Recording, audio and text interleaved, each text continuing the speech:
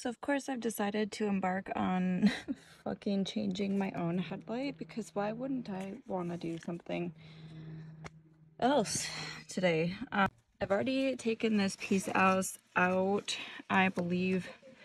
This is the initial part. I'm just taking a video, making sure I'm documenting this process so I can show the mechanic. After some more panicking and YouTube University, I took the air intake valve off. There's a clip that goes here that I took off. It's over there somewhere, and then remove that.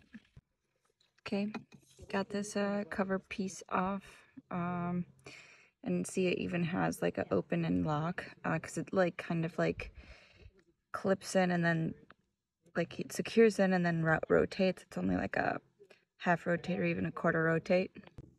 So I don't know if you're gonna be able to see this, but we're gonna try. We're gonna go back in here. Let's see if I can get a wide angle. Can you see anything? I don't know. We'll see. Okay, it's retrieved. We're doing it. We're really doing it. So I have to get gloves to the next part because halogen bulbs need gloves. I don't even know if this is out. Lord knows. Anyway, we'll find something out today. I think this is what they told me to get.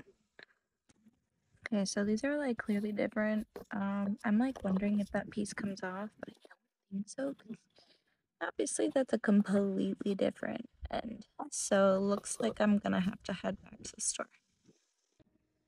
Went ahead and picked this guy up. I already obviously opened the package, my bad.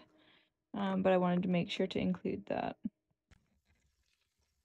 I don't know if you can see that. The spring that you have to uncouple, and then the bulb will pop out.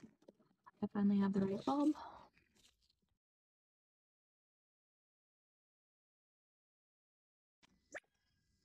And we're done.